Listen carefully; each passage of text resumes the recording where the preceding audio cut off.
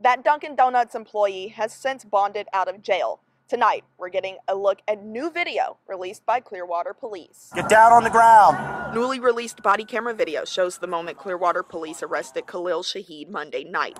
Keep your hands on your head. Clearwater Police Chief Daniel Slaughter says it started over an argument at the Dunkin' Donuts on Gulf to Bay Boulevard. The victim and Shaheed, a Dunkin' employee, got into an argument inside the store while the victim, a 38-year-old father, attempted to order ice cream for his kids. Others inside the store tried to intervene. Once the customer left, Chief Slaughter says Shaheed went outside and shot the victim 3 times, hitting the man twice in the legs in front of the victim's children. There's really no logic that I can apply to understand how this unfolded.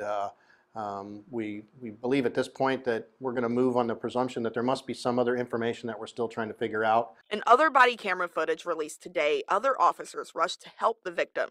We're only showing you a portion of that video because of its graphic nature. Chief Slaughter says Shaheed doesn't have an extensive criminal history.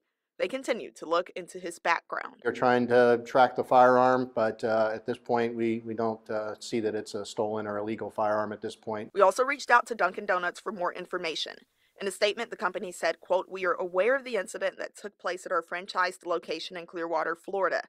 The franchise is cooperating fully with local authorities." Jada Williams, ABC Action News.